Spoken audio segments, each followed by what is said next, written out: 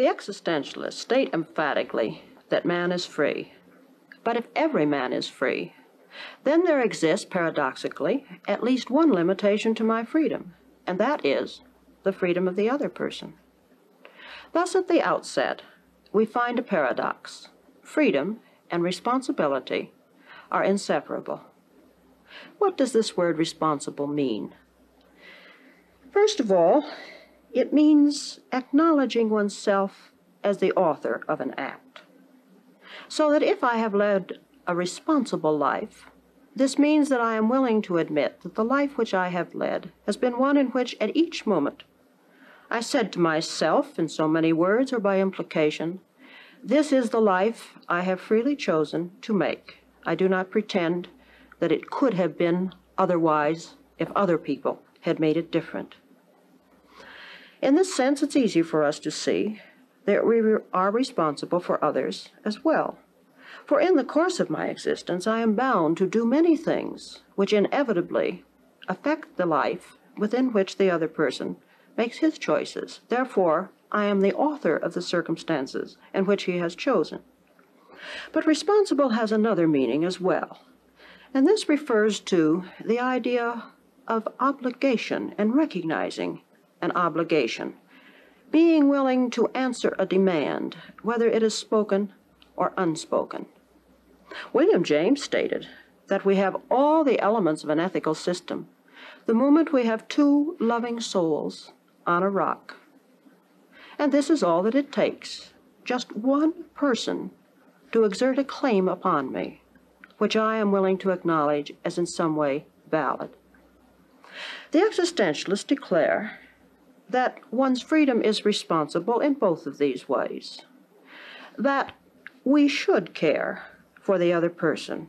We should recognize the demand that he makes upon us. They start out by saying that I have to recognize the other, for I need the other in order to know myself. As I develop gradually over the years my idea of myself, this is inevitably influenced by the image of myself, which I seem to see in the other person's eyes.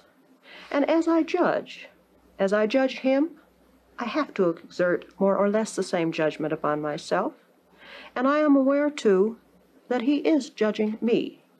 What he thinks of me is part of my data. I am trapped by my own imagination. Jean-Paul Sartre has dealt with this theme in his play, The Devil and the Good Lord. In one scene, a forest scene, Goetz and the priest Heinrich have met to settle a bet. Goetz had bet that he could do nothing but good for a year. He learns that he has miserably failed, that when he thought he was least acting, he had acted most. He finds out one other thing, too, that he needs the other, and especially an enemy, in order to know who he is. The meeting takes place in the presence of Hilda, the girl Goetz loves.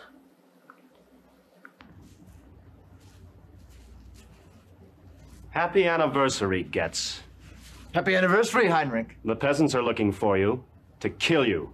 I had to run to get here before them. To kill me? To hell with it. They do me an honor. I thought I'd been completely forgotten. And why do they want to kill me? Last Thursdays, the barons cut Nasty's army to ribbons. 25,000 dead. It was a complete rout. 25,000 dead? Should never have engaged in the battle, the idiots. They should have... The devil. We're all born to die, aren't we? They put the blame on me, of course. They say you would have avoided the butchery had you accepted the leadership of the troops. Goetz. What is it? You cannot stay here. Why not? I must pay, mustn't I?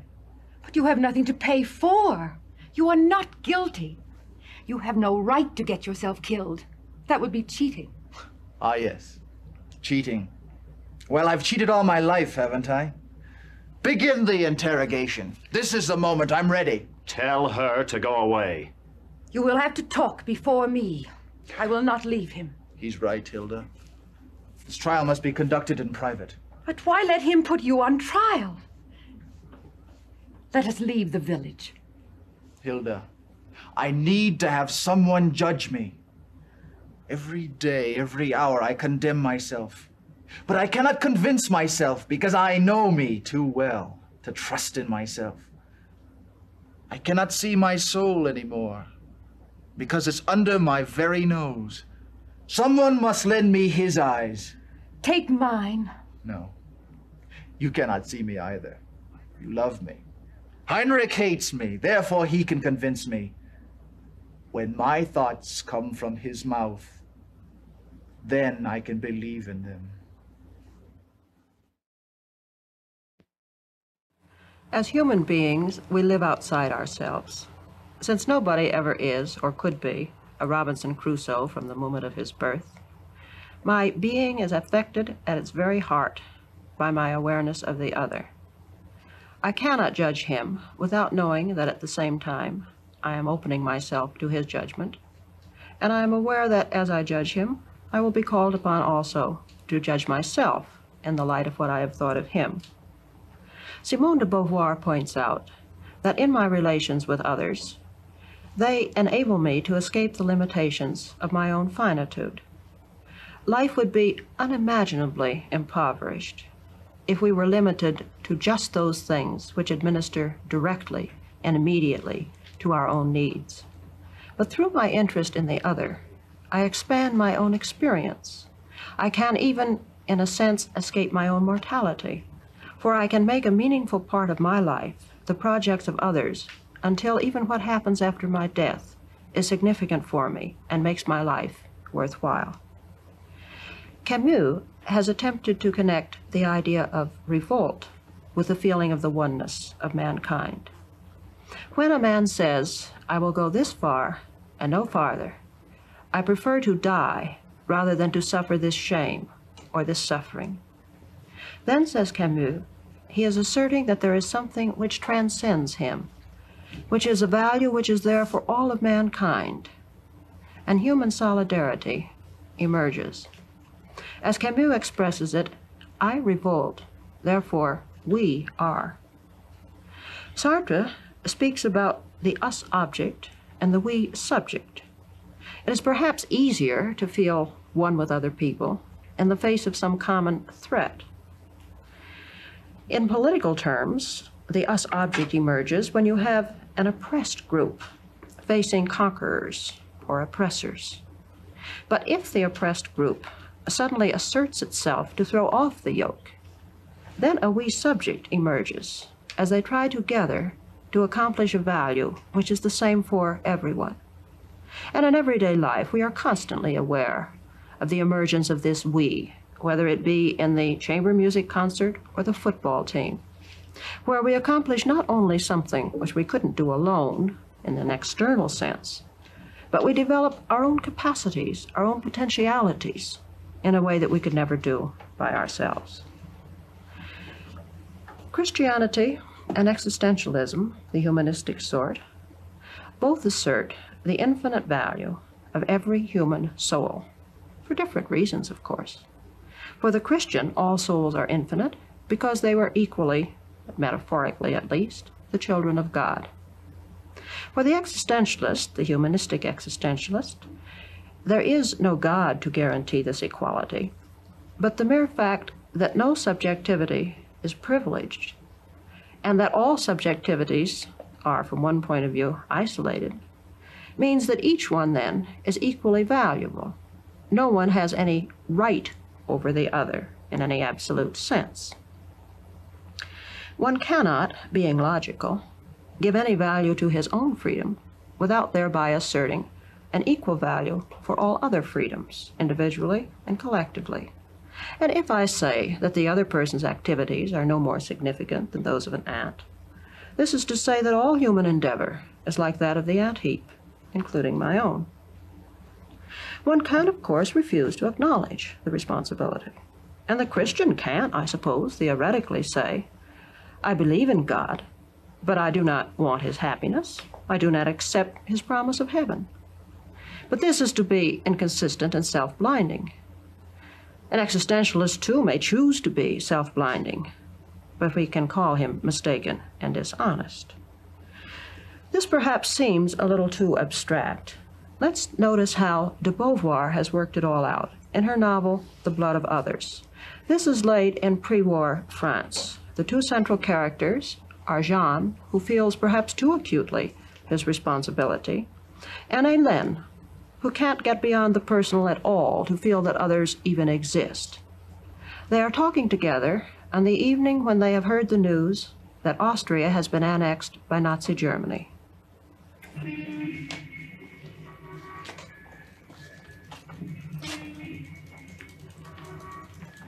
Or you take pleasure in tormenting yourself. After all, it's not your business. Not my business. Well, I wish someone would tell me what is my business. There's your own life. Don't you think that's enough? But my life is made up with my relations of the remainder of mankind. Austria is part of my life. The whole world is part of my life. Quite. And these people who are passing us now are part of your life because you see them. That doesn't mean that you're responsible for what happens to them. That remains to be seen. Oh, it's as though you imagine that you created the world. One day I read, each of us is responsible for everything and to every human being. It seemed so true to me. I don't understand. Of course, if you look upon yourself as an ant in an ant-heap, you can't do anything about anything. I'm not saying I could have stopped the Nazis' invasion by stretching out my arms. Yet, if we had stretched out our arms... Maybe. But no one did. Others are just as responsible as you. That's their business. Certainly we're all responsible. But all means each one of us. I've always felt that, ever since I was a kid. My eyes are sufficient for this boulevard to exist. My voice gives a voice to the whole world. When it's silent, it's my fault. You still don't understand. Yes, I understand. I didn't create the world, but I create it again at every instant by my very presence. And I see everything that happens. Yes. As though it were happening through me. Yes. What's wrong? But why should other people have rights over us? That's the thing I've been unable to understand. It's not a question of rights. The others are there. One must be blind not to see them. Then I must be blind. World War II begins, and still Hélène cannot get outside her own tight little world. By using influence, she manages to get Jean transferred out of the army and into a civilian job. And he is so disgusted, he breaks with her completely. Then it is reported that the Germans are about to enter Paris. With hundreds of other parishioners, Hélène flees in mad panic, only to find that there is nowhere to go, and they have to return.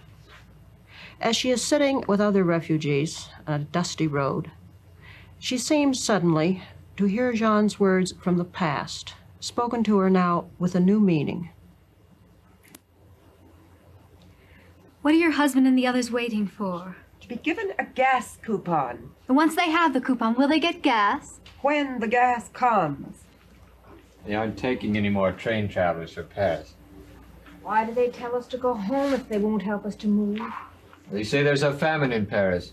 And here, they'd rather we died on our feet. The others are there. One must be blind not to see them. Are you from Paris? We come from one of the suburbs. I'm with these people who have a car. They may find some gas and be able to start off again. Would you like them to take you? They take us. Oh, I don't promise anything, but there is a chance. You must wait a little. They've given me 10 liters. Oh, we'll be able to get out of this place. They say it's easier to get food further ahead. Oh, please. Would you mind if I gave my place to the young woman who's over there with her child? Oh, I'll manage, if you'll be so kind to take my suitcase with you. This young woman? Yes. That child of hers will die if you don't take it away. What about you? It's impossible to carry an extra person in this car. I know. I told you I'd manage. Then she'd better get ready. Come on, get in.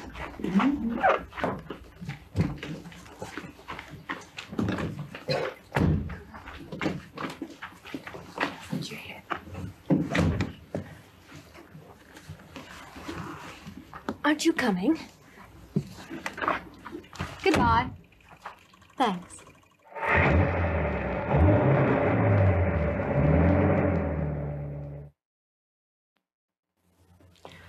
Hélène has taken the first steps in the direction toward recognizing her responsibility for others.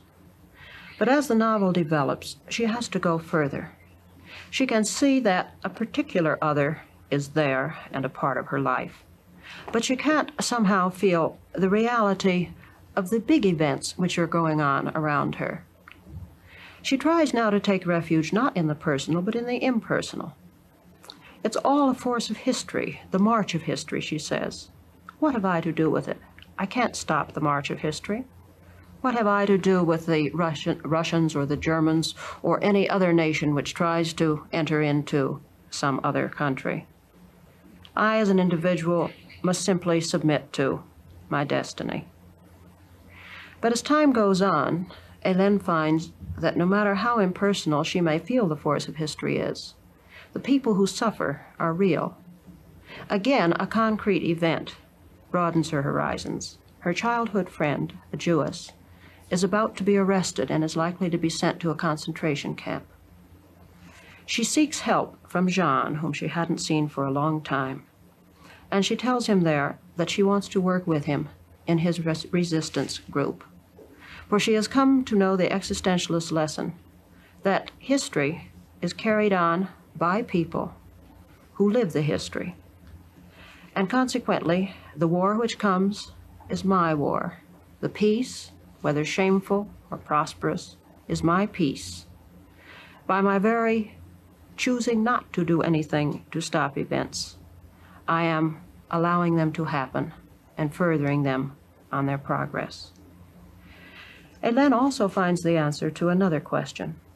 She had wondered throughout her life whether one could find any meaning to it, whether it was all worth living, and no intellectual answer had ever seemed to satisfy her. But as she works in the resistance movement, she comes gradually to know that life has meaning, it is worthwhile for me, at that instant when I find something which I am willing to die for.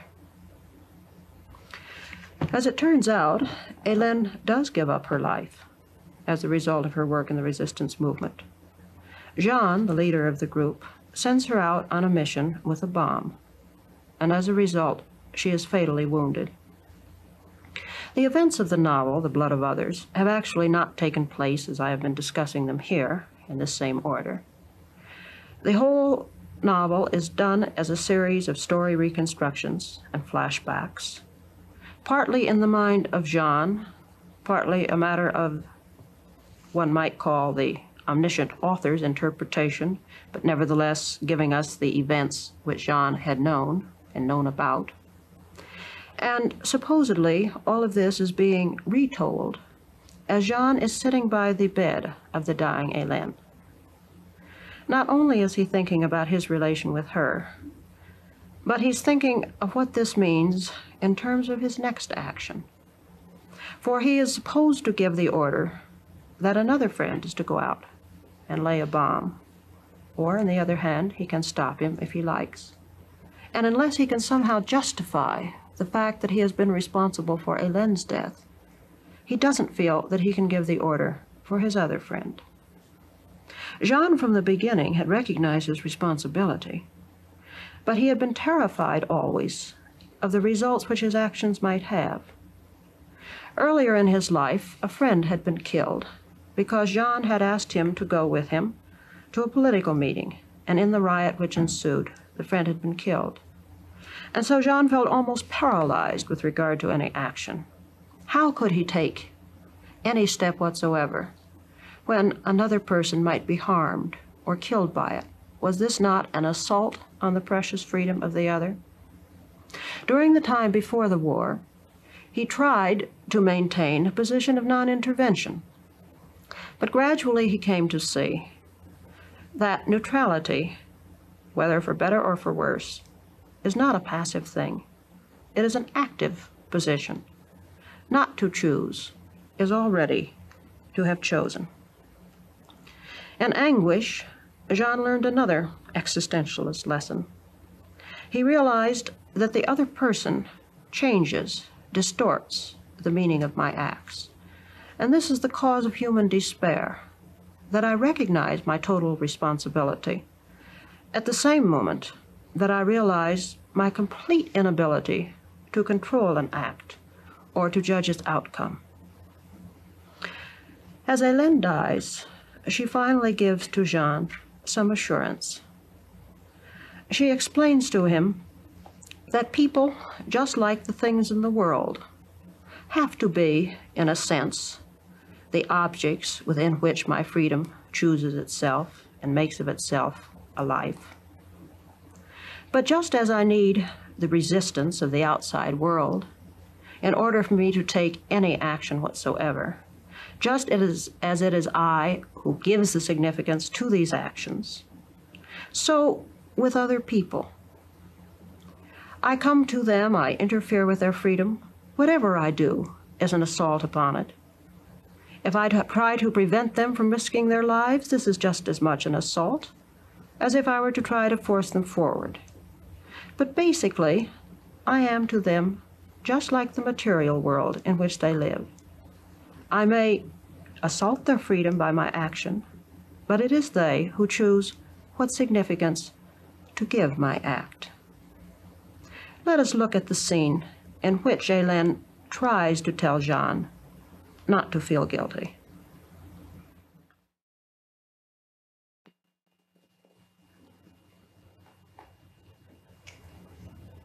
You awake? What did the doctor say? He didn't give much hope. I thought so. I don't mind. Hélène, you're here and it's my fault. Wherein lies the fault? It was I who wanted to go. But I could have forbidden you. You had no right to decide for me. That's what you used to say. But I let you choose. Did you know what you chose? I chose you, and I would make the same choice over again. No, I wouldn't have wanted any other life. You didn't choose me. You stumbled against me as you stumble against a stone. And now... Now? But what is there to regret? Was it really so necessary for me to grow old? Is it true you regret nothing? Nothing. And above all, don't feel guilty. I'll try. You mustn't feel guilty. I did what I wanted. You were just a stone. Stones are necessary to make roads. Why, otherwise, how would one choose a way for oneself? If it were true. But it is true. I'm certain of it. Why, what would I have been if I had never done anything? If I could believe you. Whom will you believe? When I look at you, I believe you. Look at me. I'm going to sleep for a little while longer. I'm tired. I must believe you. No harm came to you through me. Under your feet, I was an innocent stone. As innocent as the stones, as that piece of steel that tore your lung.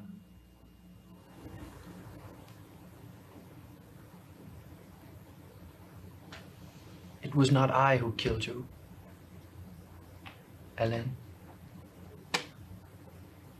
Hélène?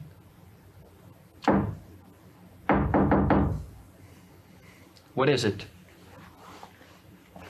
I want your answer. Yes, it's over. Did she suffer much? No. The time bomb can be laid within an hour. Do you agree or not? For you, only an innocent stone. You had chosen. Those who will be shot tomorrow have not chosen. I'm the rock that crushes them. I shall not escape the curse. Forever I shall be to them the blind force of fate. But But if only I use myself to defend that supreme good which makes innocent and vain all the stones and all the rocks, that good which saves each man from all the others and from myself, freedom, then my passion will not have been in vain. You've not given me peace. And why should I desire peace? You have given me the courage to accept forever the risk and the anguish, to bear my crimes and my guilt which will rend me eternally. There is no other way.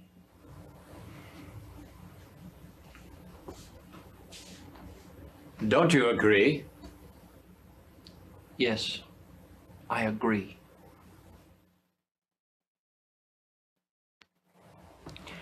There we saw the full scope of the paradox of the existentialist view of responsible freedom. The existentialists accept Dostoevsky's statement that everybody is responsible for everything and to every human being.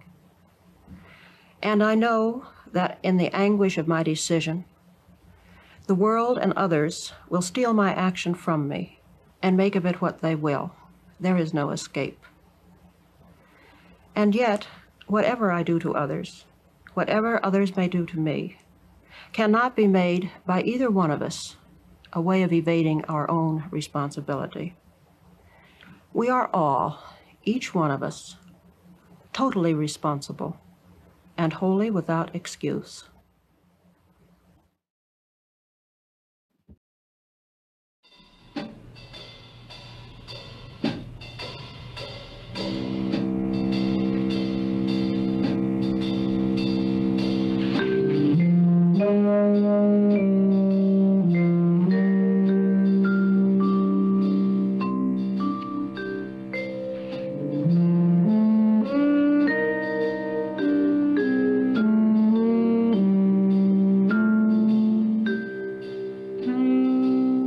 Material for Self-Encounter was taken in part from The Literature of Possibility, a study in humanistic existentialism by Hazel E. Barnes, published by the University of Nebraska Press. The Devil and the Good Lord by Jean-Paul Sartre was translated by Kitty Black. The Blood of Others by Simone de Beauvoir was translated by Yvonne Moyes and Roger Senhouse. Both books are published by Alfred A. Knopf, Incorporated.